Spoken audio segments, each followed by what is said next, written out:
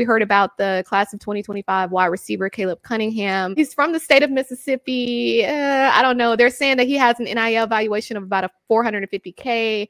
And he was basically saying that he feels like staying in the state of Mississippi is going to work well for his brand. To me, all I hear is that it's companies in Mississippi that's willing to pay. That's what I hear. But you know, I get it. I mean, people do what they have to do, right? But then also our class of 2026 cornerback, we only had 2 commits in our class of 2026. Dorian Barney, he decommitted the day after we beat LSU. And I thought that was very interesting. So I want to get y'all's takes on this. And then also the decommits that we have, Caleb Cunningham. And I think some of us kind of saw that coming to some degree. But then also Dorian Barney, especially the timing of it. So JB, let me start with you on this one. What are your thoughts about the guys that decommitted?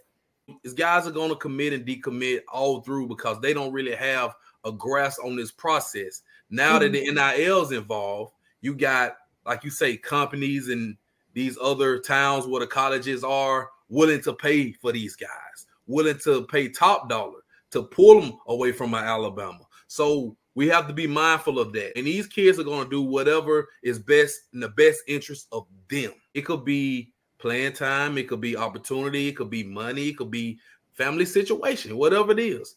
The impact of the win should be a positive.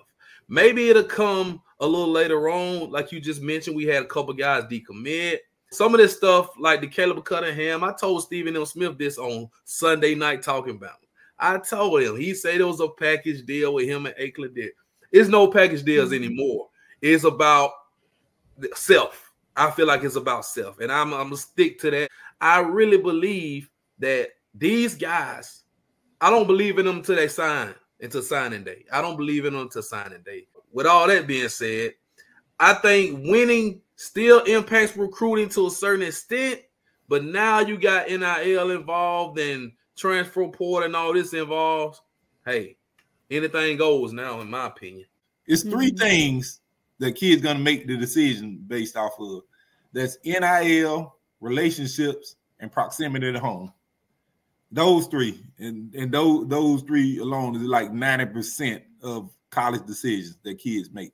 As far as Caleb Cunningham, he experienced a nice environment. Of course, you know, he enjoys every visit. He's a guy that would take visits, continue to visit. You know, he's somebody that when he committed to us, we didn't expect him to stick. So a lot of people are saying even outside of Alabama, he's close to home, got a good NIL package. He made a decision that was best for him. Let's see if he takes visits elsewhere like he went while he's committed to them, like he did when he was with us. We'll see.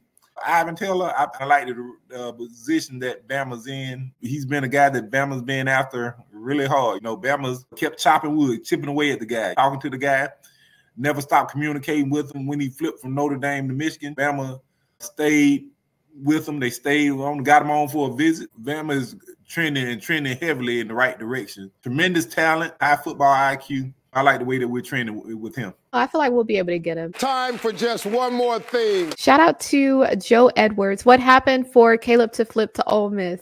It was Caleb being Caleb. We can't say that we're surprised. You kid like that, you wishing the best and just.